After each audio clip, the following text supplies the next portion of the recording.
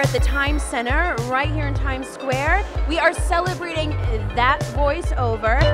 We're used to doing our business in like a little shoebox of a booth with no audience whatsoever, and suddenly I got 500 people watching, so it was a lot of fun. It was very exciting. It was so inspiring and just answered so many, like literally every question I could ever think of about the business. It's going to take a lot of work to become a voiceover artist, but it's something that I'm dedicated to, and I'm very excited about it. Don't give up, don't be afraid, go for it. Everybody up there just had so much to offer, and I mean, it was a really amazing event, far exceeded any expectations I had. I've had a great time. We came, we sat, and we watched, and we were inspired, and it was a great event, it really was. They have the classiest, you know, the cream of the cream, and why not start at the top?